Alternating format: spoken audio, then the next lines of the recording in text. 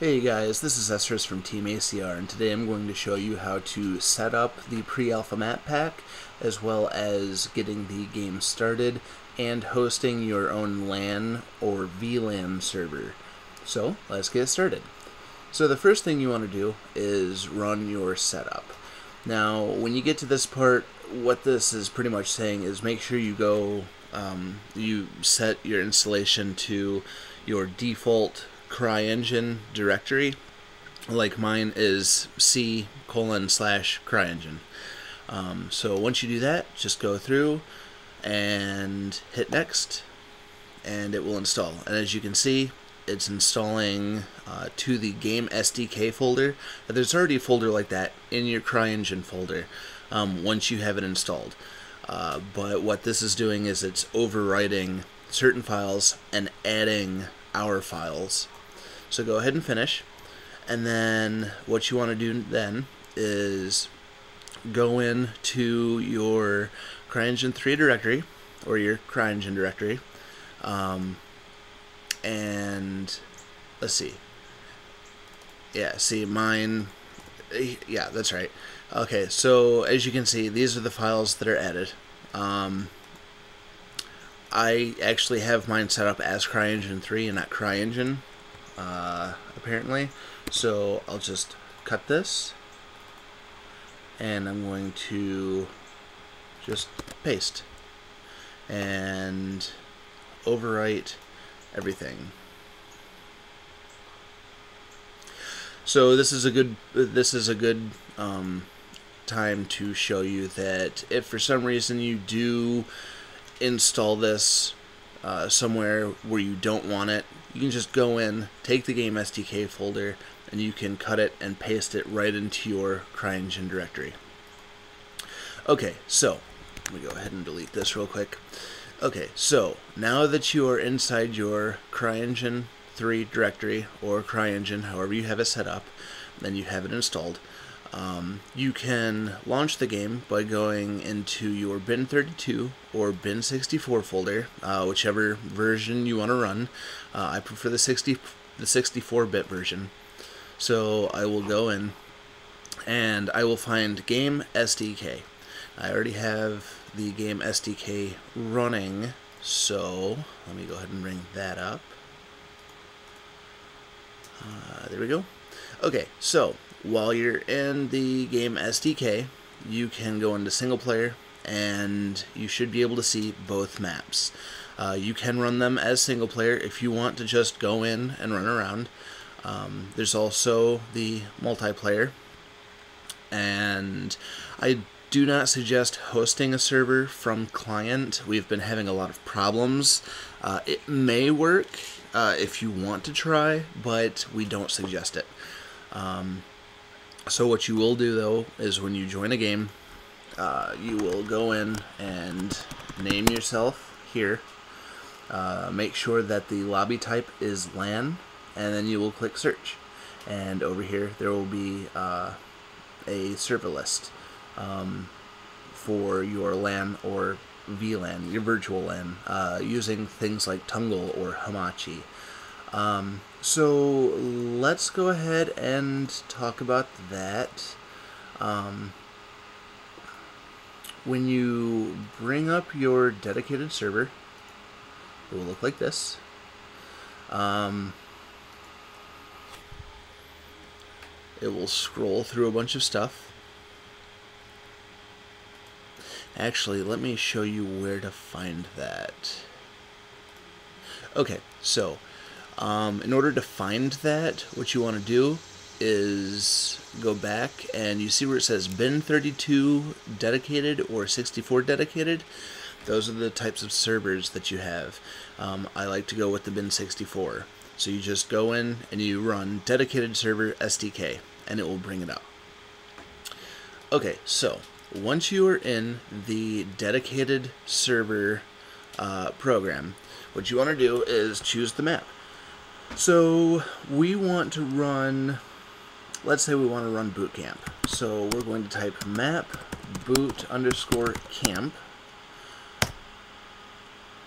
and you'll see that that it shows multiplayer, boot camp, rules, team instant action. Now, team instant action is the only mode that we currently have for this map pack. It's default with CryEngine. It doesn't work like a normal map pack, or it doesn't work like a normal team deathmatch. Essentially, when you get in, you will be able to shoot each other up as many times as you want. The round will not end, and there is no scoreboard, but it gives you a chance to play and, you know, test out the map. You will find a lot of glitches and spots where you can't get, which we will be fixing in the future, but that's besides the point. Okay, so now that we have map, in order to go in and actually start the match, see, when you start a map, here, let me show you this. When you go in, you will go to join server and search, and as you can see, there is my server right here that I've got brought up. So I will click that and hit join, and it will go to a lobby, and you may see other people, you may not. It's not guaranteed that you will see other people, even though they are already in the map. Just another glitch that we're trying to figure out. But once we get in, you will see that everything is kind of black and white and grayscaled. And there's a reason for this.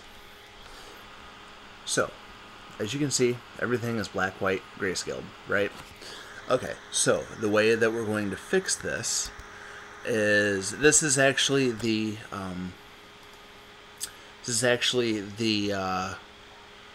pre-match.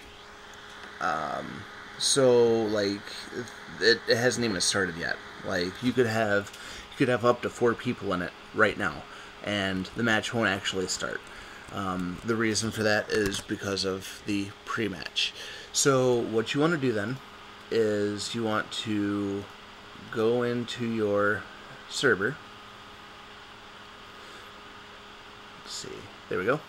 Okay, so what you want to do is you want to go into your server and you want to type this command, g_min. Type all that in lowercase, and then the rest of the words are going to be capitalized at the beginning. So players for ranked game. Okay, and then you will put in the number of players minimum in order to start the match. Since I'm in right now by myself, I will hit 1. And then you will see that everything goes into color. Okay, so there's that. So just to show you one more time, to show you that it actually works, I'm going to exit the game and show you how this works. Okay, so I'm going to go into multiplayer. I'm going to go join server. Search. And I will join. And then when I get in, you will see the grayscale pre-match. And then after a few seconds, it will put me into the actual game type. Everything will go to color.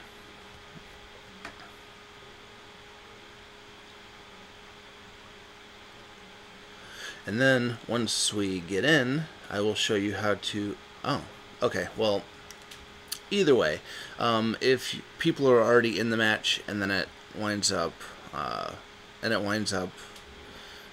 starting the match, if people are already in, what happens is everyone resets to spawn point, and then it goes from grayscale to color. Like, you'll see all the color come in.